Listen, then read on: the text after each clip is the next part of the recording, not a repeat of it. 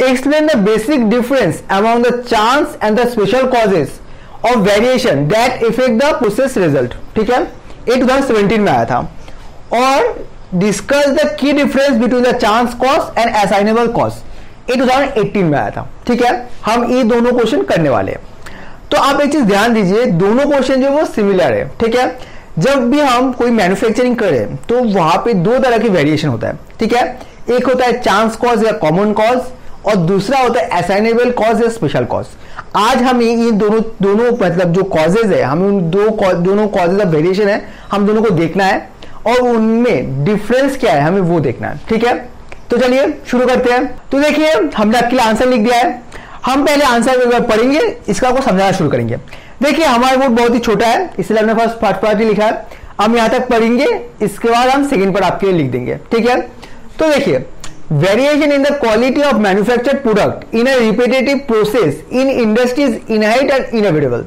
मतलब बता रहे हैं कि वेरिएशन आप एक मैन्युफैक्चरिंग प्रोसेस में करे, आप प्रोडक्ट बना रहे हैं, जिसमें वेरिएशन आना मतलब बहुत ही कॉमन बात है। ठीक है, those variation mainly due to to causes, chance cause और कॉमन कॉज, और असाइनेबल कॉज और स्पेशल कॉज। ठीक है, तो देखिए यहां पे हमने डिफरेंस लिख दिया है। पहला क्या है, चांस कॉज और कॉमन कॉज देखते हैं। ठीक है, सम स्टेबल पैटर्न ऑफ वेरिएशन और a constant cause of system is inherent in the manufacturing process.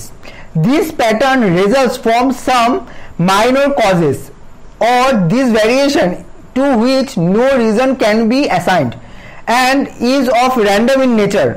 Those causes of variation is known as chance causes and also termed as allowable variation. ठीक है, अभी देखते हैं, हम देखते हैं असाइन कॉज और स्पेशल कॉज का फर्स्ट पॉइंट देखते हैं। Some time the product show mark deviation from the given specification of A product. This affect the utility of the product and is a cause of concern to the manufacturer. Such a major variation may be due to the various reason and these cause are non-random and is known as assignable causes and term as preventable variation।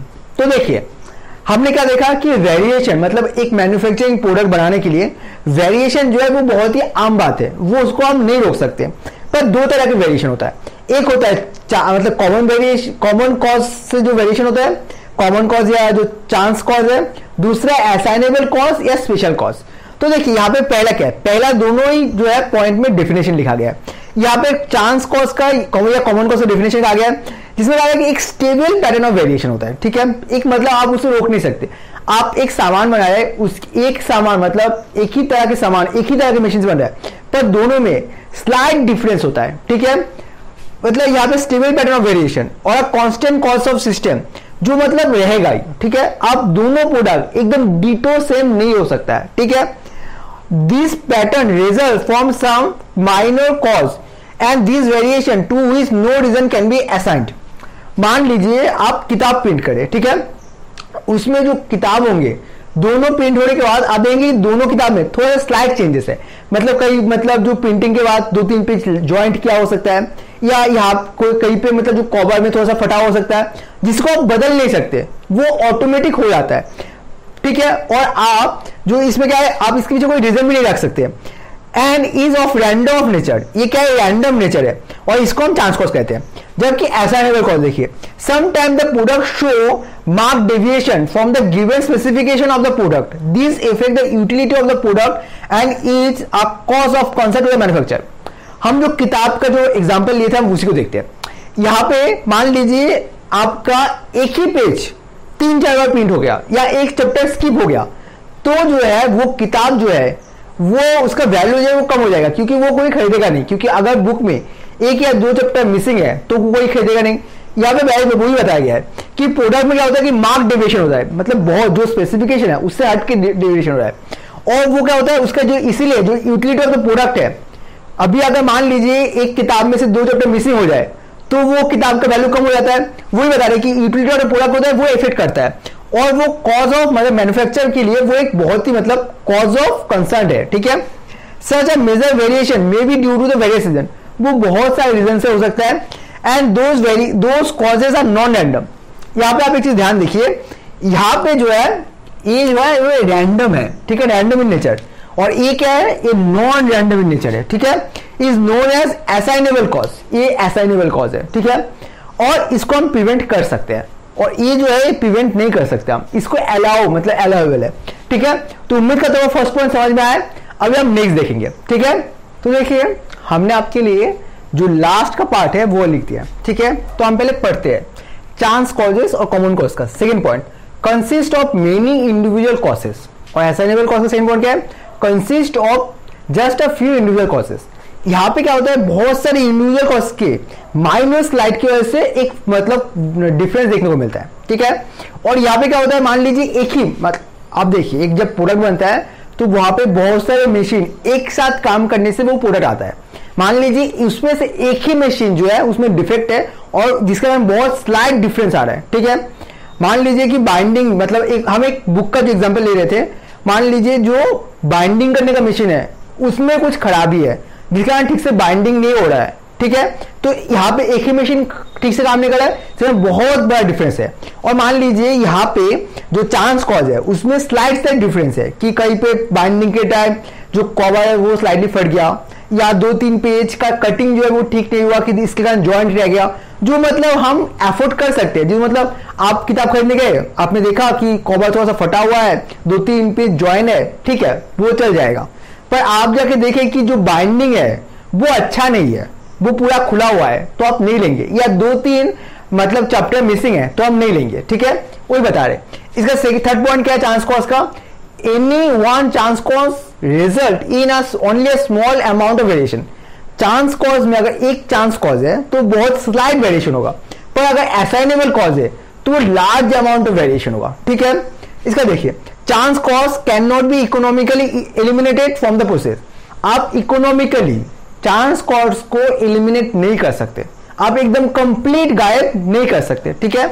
और यहाँ पे क्या assignable cause में क्या देखिए, the presence of assignable variation can be detected. आप क्या process में असाइनेबल कॉजेस है आप उसे डिटेक्ट कर सकते हैं, आप देख सकते हैं कि हाँ मेरे एक बुक में 2-3 चैप्टर मिसिंग है, आप उसको दोबारा मतलब जो मशीन है उसको ठीक करके आप जो नेक्स्ट है उसको ठीक कर सकते हैं। An action to eliminate cause is usually economically justify. अगर आपने वो मतलब इकोनॉमिकली वो जस्टिफाई है कि आप उसमें एक्शन लेंगे और आपका बहुत सारा प्रोडक्ट डिफेक्टेड ना निकल जाए, ठीक है। इसका क्या है, even if the variation due to chance cause is present in the production process it is said to be statistically under control. अगर आपके प्रोसेस में चांस कॉजेस है तब भी हम कहते हैं कि जो प्रोसेस है वो अंडर कंट्रोल है, ठीक है। जबकि आप process is operating in the presence of assignable cause is said to be out of control process. अगर मान लीजिए कि आपके प्रोसेस में असाइनेबल कॉज है तो हम कहेंगे जो प्रोसेस है वो आउट ऑफ कंट्रोल है, ठीक है।